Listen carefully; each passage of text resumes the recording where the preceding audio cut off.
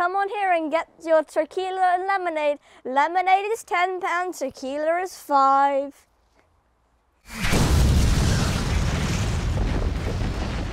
So welcome back to the channel. Today I am joined again by not just one, but two very special guest stars. I've got Timur again here, and I also have Leigh-Anne that you're going to see in a minute, who are going to be talking to us all about these devices. Now these have become ubiquitous from everywhere from school fetes to lemonade stands, because in today's post-COVID world, no one wants to be handling cash. But have you ever wondered how these devices talk to the outside world to charge your credit card? Well, today we're going to look into how that process could be subverted and look at some cutting edge research into what vulnerabilities could be with these devices. So Timur, about this research into the tap and go devices, can you tell me more about it?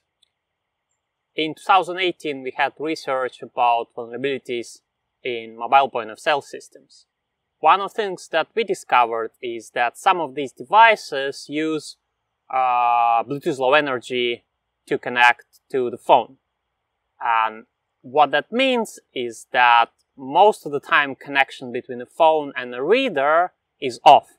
And that gives hackers a possibility to connect their own malicious devices and potentially send malware there to infect the device.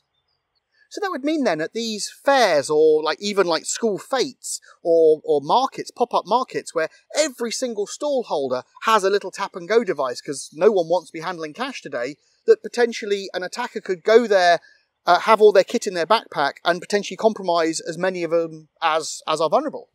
Exactly, yes. So that means that these devices can start collecting PIN codes, other cardholder details, and this information could be sent either via Bluetooth back to the attackers, or can be sent over Wi-Fi or 3G connections if devices have such feature. Wow, that would mean that at a large event, there would be a huge number of potential devices and a huge number of potential transactions. And in fact, it wouldn't even depend on the transactions. It's just based on the number of devices, isn't it? Yes, let me show you how this works in action. Good morning. Good morning. Can I get 5 tequilas? Sorry, we're out of tequilas. My little brother drank them all. Okay, in that case, can I get 2 lemonades? Okay, sure. Thank you. Go. And how much will that be? £20. Do you take cash? No, only card. Oh, okay. £20.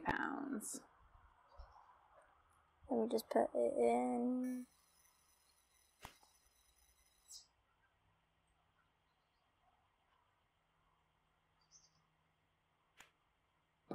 Okay. Yeah. And I just tap here, yes? Yeah. Okay. Okay. Now you can take your lemonade. And now you need more customers. Smells delicious, thank you.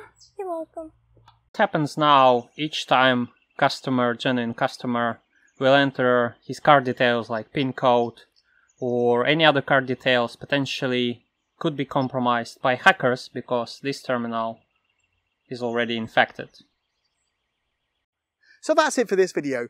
I hope you've enjoyed having the two special guests of Leigh-Anne and Timur as much as I have, and I hope you've obviously been very interested in this brand new area, at least for me, of Bluetooth Low Energy and being able to compromise devices via Bluetooth Low Energy. So until next time, don't hack anything you shouldn't, and keep watching for more content.